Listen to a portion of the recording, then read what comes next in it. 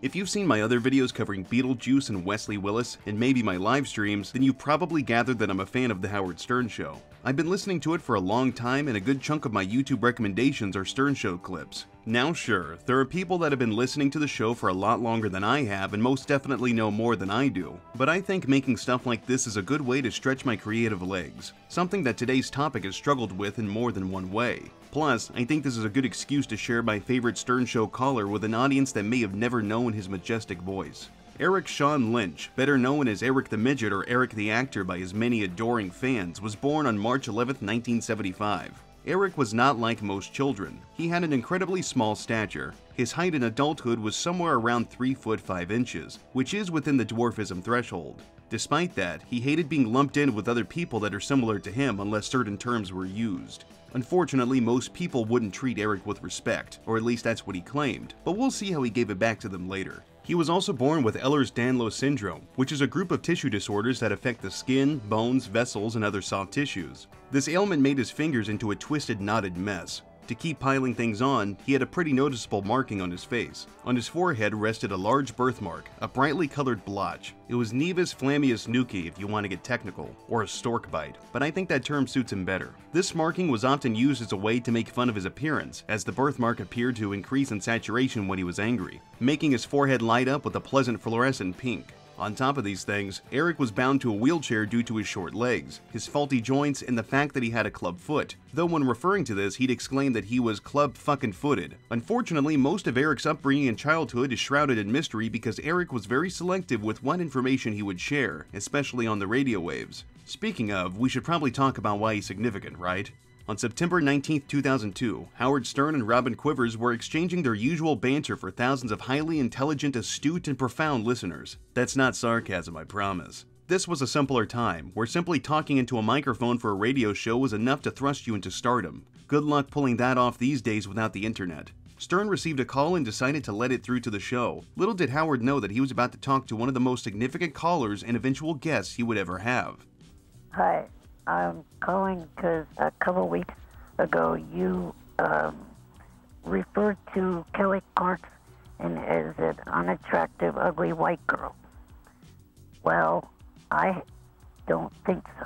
Eric called in to talk about American Idol because it was popular at the time, and we'd soon learn that historically Eric has always enjoyed terrible things. Howard had previously made a comment about Kelly Clarkson, one of the show's contestants at the time, calling her unattractive in his opinion. Eric didn't like that comment at all. He called in to make a valiant effort to defend Kelly. Howard said that while Kelly was definitely fit to win the competition because of her voice, visually she did nothing for him. He had complained about her outfit and her hair and other superficial things that were all relatively meaningless. Eric, on the other hand, was enamored by her and saw absolutely no flaws in her in any capacity. His entire defense was just saying that he disagrees, attempting to argue a point to a non-existent problem. During this call, Eric also confessed to living off of SSI due to his medical conditions. It's understandable that he would have to do so, but giving ammunition to people who regularly laugh at the expense of other people probably wasn't a smart move. Eric was just 27 years young at the time, and he made the foolish decision of telling Howard and his many active listeners that he was yet to dip his dick in any mucus hatch. Howard saw this as the reason why Eric was so head over heels for Kelly,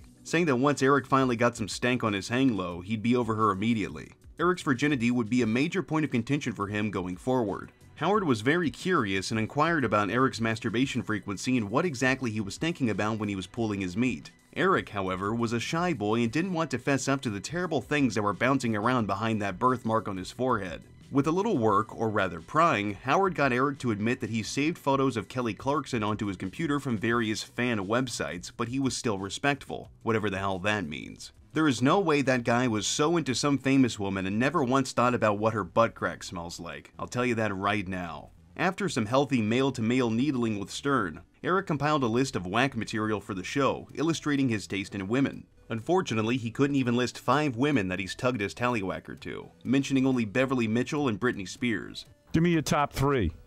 Whack material. Oh, let's see.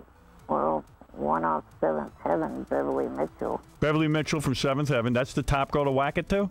Well, one of them. No little people? No. What about Gary Coleman? Oh, please. No, don't go that way.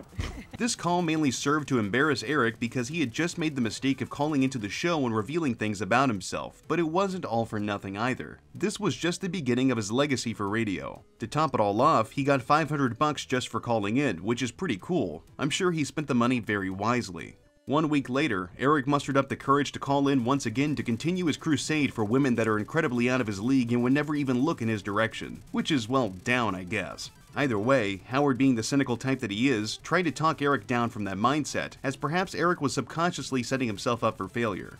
The main takeaway from this call is that Eric should just go to burn centers to pick up women because they probably have low standards due to their recent change of appearance. At least that's what Howard tried to tell him. Eric ultimately didn't take this advice, but he did wheel away with another $500. I'm starting to wonder how that worked out with his SSI. Eric stood out among many regular callers for a variety of reasons. There was the obvious part of him being a little person with a massive ego, but it was also because he was brutally boring. Listening to him sometimes felt like you were stuck at a funeral and you just couldn't get away. He could bring the whole show to a screeching halt just because he was so goddamn uninteresting to listen to, but that in and of itself was part of the humor. His delivery and his delusional takes were so out there that the host just had to laugh at his expense, and then everything would just go back to normal. Hell, the fact he was such a bore was one of the many reasons Howard would leave him on hold for a majority of each episode, if not for the complete entirety of many. This angered Eric, as he thought he had a lot to say, but it just never came out coherent or fast enough. But this didn't matter because typically he would just drop a bunch of meaningless anecdotes, wasting valuable airtime and turning listeners off of the show. Ignoring his advances also guaranteed a more entertaining response if and when they eventually took his call. All right, Eric the Midget, you're on the air. Okay, finally. Oh, God. Oh, boy. I'm going to explain it to you one last time. You little shithead. Eric, the show isn't about you. I try to get to you when I can. The little guy had a fragile ego and a short fuse. The word short just kind of followed him around, I guess. Alongside being a snoozer, he had a pretty distinctive voice and delivery. He always sounded like he was struggling to talk, as his voice and tone were shaky and crunched. He sort of sounded like he was trapped under a heavy object. That, coupled with his spaced-out speech patterns, made his calls quite the unusual listen. Among his many speech patterns, there was a particular one that people found very entertaining. He would sometimes choke up while saying words and had to repeat himself, or he'd stutter a little bit. This led to him making an ack-ack sound, which was used against him via the utility of sound bites. A few seconds of Martian jibber-jabber were lifted from the movie Mars Attacks, where a Martian says ack-ack-ack sounds, and it was played anytime Eric would call in and start fumbling his words or running his mouth. This bullying would manifest and put a significant damper on his relationship with the show. He was an avid listener, as indicated by his early calls where he admitted to listening to the broadcast at 5 in the morning due to the show's schedule and time zone issues. But that is quite the early time just to rise and listen to the radio. However, as he began interacting with Stern and his staffers, he began to show, disdain for people. This seemed to stem from people constantly goofing on him for his behavior and presentation. For example, when Stern would put Eric on hold, he'd respond by getting defensive and suggesting that Stern owed him airtime for how long he was waiting. He might have had some kind of argument if he had, I don't know, something actually interesting to say when he was on the hot seat. Anyway, during these calls, he would frequently act callous and rude, which of course would be recorded and archived for soundbite use in prank calls or to mess with him directly. These tactics against him would often push him to declare that he would never return to the show. Despite how many times he said he was never coming back, he always would. He just couldn't stay away because the show was arguably the biggest thing going on in his life. Without it, he just wouldn't have anything else going on. Well, that and simping for women that are ridiculously out of his reach, but we've got a bit more before we can really dwell on that. Even though he was a rude little shit a majority of the time, he always felt entitled to have his hand out, twisted fingers stretched out as far as possible. He would rarely return favors or even be kind as a gesture unless he specifically wanted something out of somebody. But even then, what could he really do for anybody besides bore them to death? You might be noticing a pattern here, how he was rude to people but wanted more out of them. The thing he wanted most out of the show, outside of satiating his personal and sexual desires, was airtime. He wanted attention. He wanted some kind of relevance. He would call Gary Delabate, the producer of The Stern Show, demanding that he get airtime. Gary often pushed for Eric to be ignored because he thought Eric was boring and stupid, among other things like being a mooch. Howard and Gary often wanted Eric to repay their favors by doing entertaining things for the show, but Eric would rarely follow through with these things, and this really lowered Gary's expectation of our favorite dwarf. And Gary's opinion really bothered Eric. This led to Eric leaving a nasty voicemail for Gary, where he threatened an all-out war, suggesting that he was going to use litigation to take money away from Baba Booey and Stern. Hey, asshole 8-face. You want a fucking war with me? You got a fucking war with me. Trust me, asswipe. You're gonna fucking lose. I'm going to make you fucking pay for all the retarded bullshit that you've been saying about me on the air.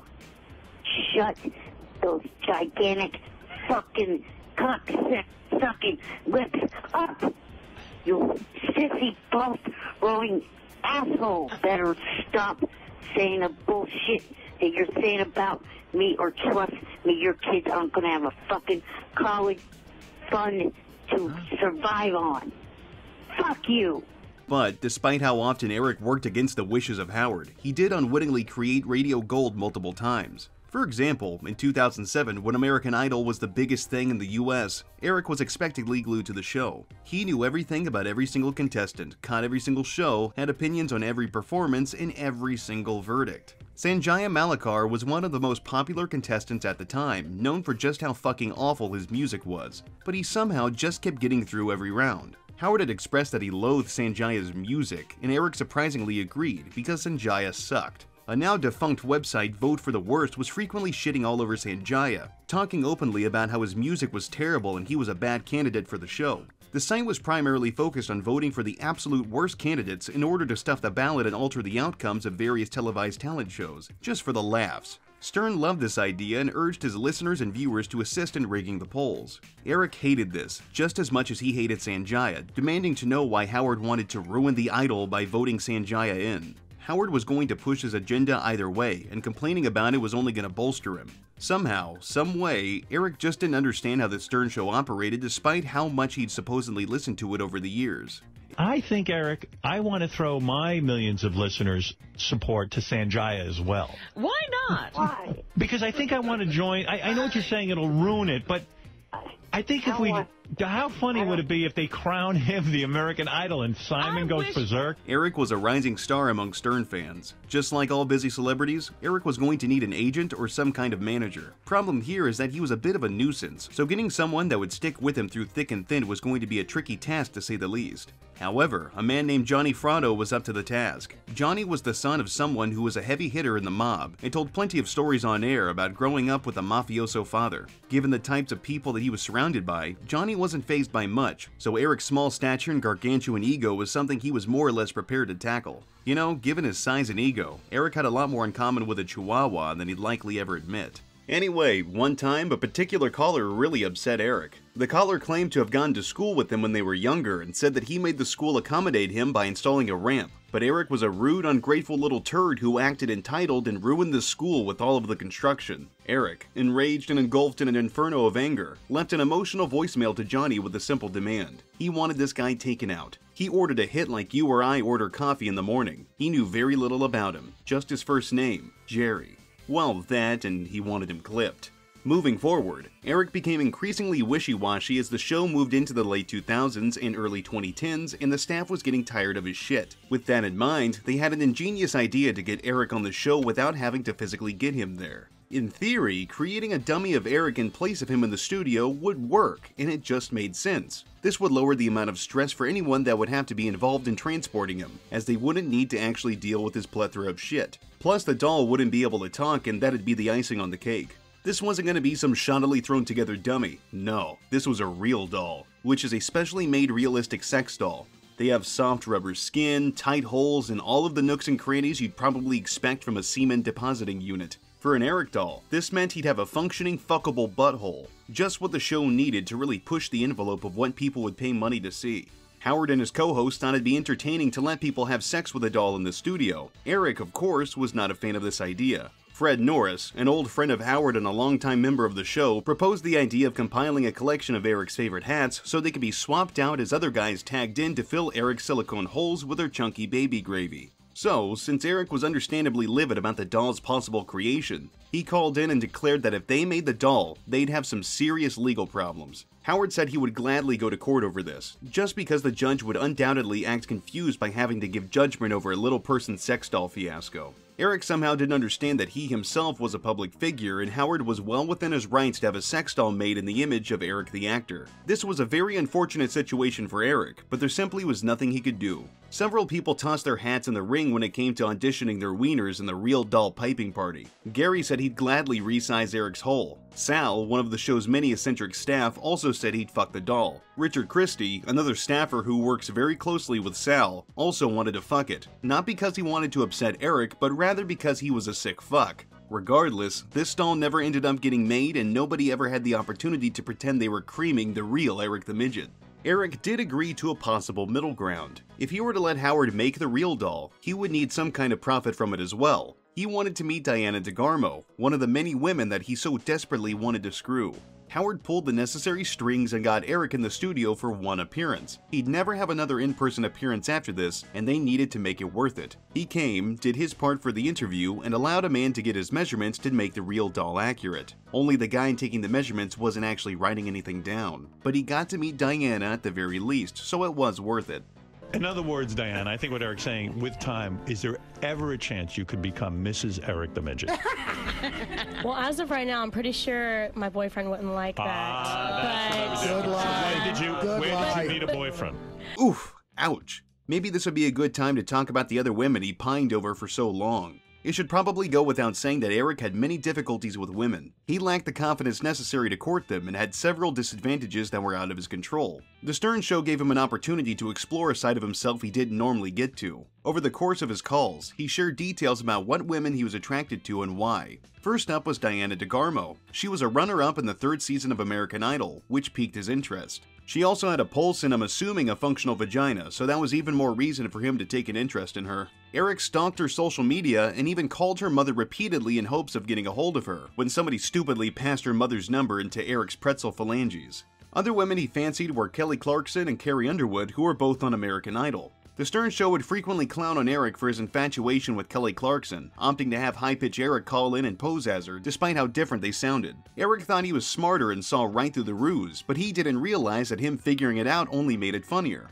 I'll have to cover high-pitch Eric more extensively in a future video, cause his story is just about as big as his gut. Either way, as for Carrie Underwood, in the middle of September 2005, Stern Show staffers played a prank on Eric and convinced him that he was in contact with Carrie, when in actuality he was talking to Anne-Marie Palmer, who was working for Stern. In the legendary phone call between Eric and Liquid Carrie, many things were discussed, including the size of his penis. Liquid Carrie told him that his voice was sexy and she was getting all moist for him. She even asked him to moan a bit for her, but he preferred to groan instead. She also asked him several questions, like if he's ever been stepped on in a large crowd, which he denied. She then asked him if he had ever been mistaken for a leprechaun, which of course he totally denied despite the mountain of evidence that he is one. Everyone knows that leprechauns are all wheelchair bound, right? Best of all, she wanted him to pull down his pants and start rubbing his member during the phone conversation, stating, quote, "Now take off your diaper and jab me with that shrinky dink." How romantic. Now take off your diaper and jab me with that shrinky dink. I don't wear a diaper. At one point, he had a girlfriend of sorts named Kendra. Kendra was known for showing her body on the internet, as long as people gave her the money that she asked for. A truly liberated woman. Eric was convinced that she was actually in love with him, but surprise surprise, she was just using his fame, or rather his infamy, in order to bolster her own career, abusing his delicate little heart in the process. She'd frequently bring up her growing business whenever she could, and Eric was somehow none the wiser. Despite her clearly treating him as a stepping stone, Eric defended her honor against Howard to show how much he truly loved her. She allegedly said that she would happily be his girlfriend, but she wasn't in love with him. Love takes time, but Eric was already madly enamored by her from just a few phone conversations. During this whole saga, Howard was offering to use the vast resources at the tip of his bony fingers to find a compatible mate for Eric, someone who wasn't just trying to use him to promote their business on the show. Eric declined this offer, thinking he had found something special with Kendra. She was, however, very hesitant about meeting Eric, despite saying she'd gladly do so. It took plenty of deliberation from Howard and his associates to finally get her to show up. She never put out for him though, teasing him with the possibility of sexual exploration. And to top it all off, he even covered Wild Thing by the Troggs to profess his deep, undying, passionate love for her. How sweet, right? Anyway, moving along, I've made it clear that Howard called in plenty of favors for Eric. Despite how ungrateful and rude our lovable munchkin could be, Howard had a soft spot for him. He'd redeem favors with his friends and business associates to land Eric some work so he could pursue his dream of being an actor. One role he landed thanks to Stern's assistance was for the TV show In Plain Sight. Eric played a minor character, a landlord who couldn't act. Eric, much like many stars before him, had several demands for his presence. He wanted McDonald's provided for him as he needed it, and of course he needed bottled Pepsi as well, acting as if his tiny role was anything bigger than it was. Furthermore, McDonald's already serves Coke, so why wouldn't he just get Coca-Cola from there? Pepsi and Coke really aren't all that different, you know? He also requested werewolf protection because the filming location was in Albuquerque, New Mexico, which is home to many werewolves, or at least so he was told. Either way, he was convinced that New Mexico had a lycanthropy problem. His interest in acting naturally transitioned into script writing. Howard had offered to produce a movie written by Eric if he were up to the task. With his eyes full of stars and his heart full of hope, Eric began plagiarizing Charlie's Angels, but he did not even try to put the slightest amount of effort in because he didn't even try to add anything new. The way it was written was nearly identical to the source material, and he was only going to play a very minor off-screen role. This was going to be a problem, as one of Howard's stipulations with his involvement is that Eric would have to play a major part and be on screen. To nobody's surprise, this movie never came to fruition. And not only that, you're just going to be sitting on a video phone. That's ridiculous. That's what makes this one different. No, I want you in bed with chicks. I want you to be the main star. I'm not producing this. Look, jackass, that's all you're getting. Eric could not take the beatings, but at the same time, he just could not stay away. One staffer that really burns the actor's ass was Steve Langford. Steve was a reporter for The Stern Show who reported on the happenings of the greater Stern community, lifting trash can lids and peeking through windows of many whackpackers. That being said, Eric obviously hated the paparazzi, Steve being no exception. He blamed him for many things that had gone wrong in his little corner of the radiosphere.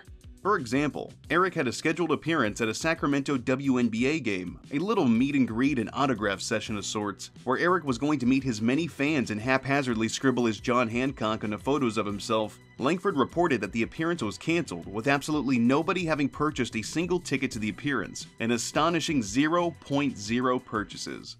After this was announced on the show, roughly 50 fans purchased tickets to meet the legendary wheelchair-bound actor. Langford triumphed over Eric by helping him sell some tickets, but Eric had to be a contrarian and claimed that the show was not to be thanked for the ticket sales, because he managed to get them all on his own, somehow. He just had that kind of pull, I guess. Langford did get confirmation about the sales from a few sources, such as Eric's manager, Johnny Fratto. He also had a contact within the Sacramento Monarchs. Speaking of Johnny, he had a web service called the Johnny Fratto Social Club, or JFSC for short. This website hosted a variety of things related to his clients, especially Eric. You see, Eric had been live streaming on this site, essentially pioneering the terrible live content that you consume today. During one of Eric's many JFSC broadcasts, an avid viewer witnessed Eric eating his own boogers. Eric somehow managed to get those curled fingers jammed into his nostrils so he could chow down. Langford reported on this soon after, which Eric was not too happy about. When Johnny heard of this, he stated that he found it disgusting and it was not permissible on his service. This, of course, was a joke. When Langford broke the story, Eric called in and began talking a lot of shit. He even told Langford to go die, which really isn't all that nice. He really lacked a lot of salesmanship. Regardless, Eric continued to talk a big game. He denied every single claim and testimony made against him. But Howard decided to up the ante. He told Eric to swear on his own mother, which Eric did not want to do because that had failed him before. But in actuality, he knew that he was full of shit. Eventually, he caved in and swore on dear old mom, so maybe he was telling the truth. Staffers that had previously met Eric at events came forward and said they also recalled Eric eating his boogers. Things weren't looking too good for his claims. Unfortunately, the truth of his mucus munching has been lost to the ether. Online shows and radio call-ins weren't the only way Eric made a name for himself. He was going to try something a bit more bold than you'd likely expect. The Stern Show was not unfamiliar with stand-up comedy, as Howard had interviewed many comedians and even had Artie Lang as one of his co-hosts for the longest time. Some of the people working for Stern eventually dipped their toes into that business as well, with varying degrees of success. Eric, inspired by the show, attempted to dip the wheels of his chair in, but that might have been a bit much for him to pull off. If Eric really wanted to entertain people, he should have gone along with the Balloon Saga. Now you might be saying, huh? Balloon Saga? Oh yeah, this is one of the prolific events in Eric's story. Howard wanted Eric to do something big for the show, something nobody would see coming, something that could be slightly offensive if you are of a short stature yourself. Howard wanted Eric to be lifted off of the ground via a cluster of balloons. The goal was to have Eric be just a few feet off of the ground, with the balloons attached to some kind of seat or harness-like contraption, or maybe directly attached to his wheelchair. One woman tossed her hat in the ring to attempt to convince Eric to fly, saying she would spend some time with him and whatever else that would lead to if he were to let Howard fly him with balloons. Eric was not easily swayed by the harlot, needing more than just his weasel grease to sweeten the deal. He had many demands made, such as $500,000, $250,000 to the LPA, plus an additional $250,000 to an Ehlers-Danlos charity, a new green Chevy Express van with a rear wheelchair lift, a full year of OnStar, a GPS navigation system, a Sony sound system model CDX GT400 or CDX GT500,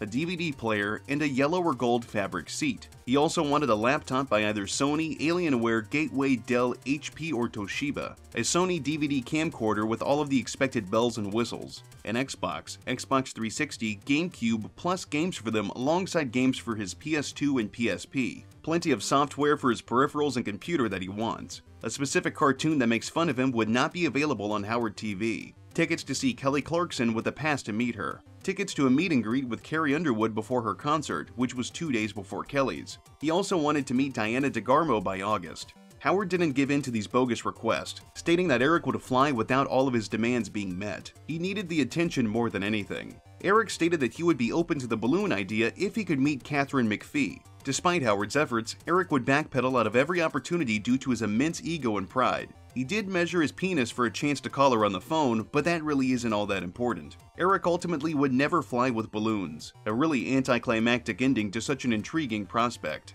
At one point, after being goofed on routinely for years, Eric finally had enough of the show. He swore off calling Howard and his staff for good, and by for good, I mean he only lasted a few days. Problem here is that Eric had a lot of pride and moxie for his size, but those traits were rivaled by something even more powerful, his unending need for attention. With the goal of talking to his favorite radio host in mind, he formulated a clever plan to get what he wanted without calling. What if someone called for him? Enter Derek from Texas.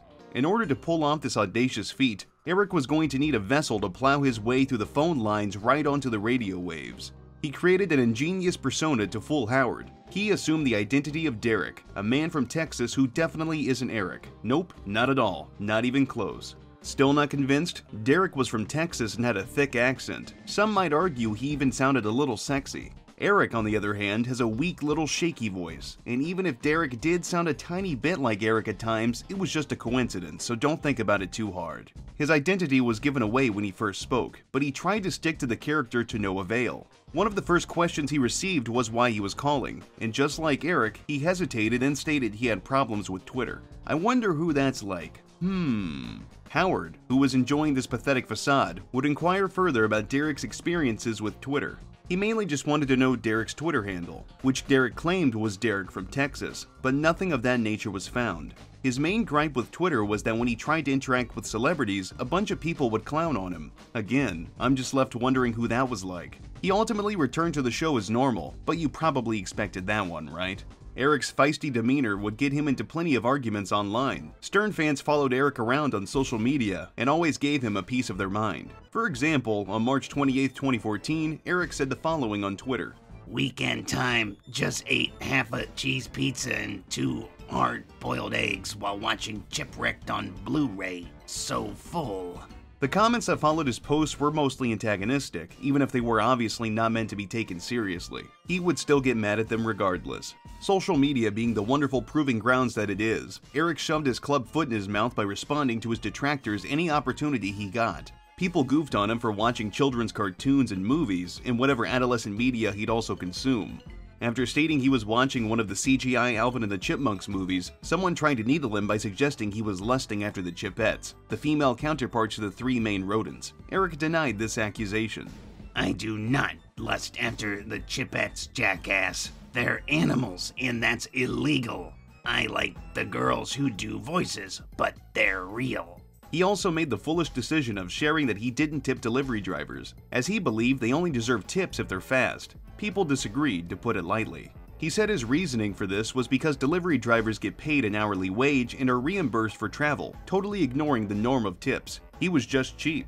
No, the rule is if the job takes 30 minutes, you tip. Pizza people, baristas, bellhops, waiters don't get tips because it's fast work. You don't tip pizza delivery, dumbass. They get paid hourly and they get reimbursed for mileage. Another strange comment from him on the same day was that Friday is actually part of the weekend. I guess weekdays only come in fours, huh? You probably can guess it, but people didn't agree with him yet again. No, Friday is a weekday. Friday, Saturday, Sunday, duh. If people choose to work Friday, then that's their problem. Every day is a weekday for you, you stupid little fuckface. Unfortunately, all good stories must come to an end. On September 20th, 2014, Eric was rushed to the hospital because of heart problems, complaining of pain and discomfort. His kidneys and liver began shutting down by the time he was checked in. The news of Eric's passing was shared on September 21st by Johnny, stating, "I am so sorry and sad to inform everyone that my friend Eric the actor Lynch passed away yesterday afternoon." Many notable news sites such as the Sacramento Bee, TMZ, The Hollywood Reporter, and others shared the stories of Eric's death. Many people went to social media to share their fond memories of him, and even Diana DeGarmo spoke her piece. Eric's sign-off "Bye for now" was turned into the #1 trending hashtag for the day. Eric was a big fan of the Oakland A's baseball team, and they repaid the care by signing off a broadcast by saying "Bye for now," just like he did. Shawn, Eric's roommate and caretaker, shared many happy thoughts about Eric on the show and told fans to eat bacon and drink Pepsi, Eric's favorite foods, in his honor. Eric was buried at Oakmont Memorial Park in Lafayette, California. People often leave cans and bottles of Pepsi at his grave, and I'm sure he'd be thrilled to know that people stopped by to share a drink with him. Eric's story is definitely an unusual one. He was differently abled, sure, but he still had that fire in him. He would talk right back to whoever he felt necessary and did manage to carve himself a nice slice of show business, which is still way more than most of us will ever do. I didn't initially enjoy listening to Eric when I was actively listening to The Stern Show years ago, but after stomaching the slow burn of his tale, I have found that he is one of the best callers the show ever had. And if nothing else, I hope this video encourages you to sit down and listen to some clips of him from the show. He's definitely worth the investment. But that's going to be it for today's video. If you like what I do, leave a comment, rate, and subscribe. If you want to support me in a more personal way, you can check out the Patreon link and the Teespring link in the description. I've got more content coming down the pipeline. But until then, bye for now.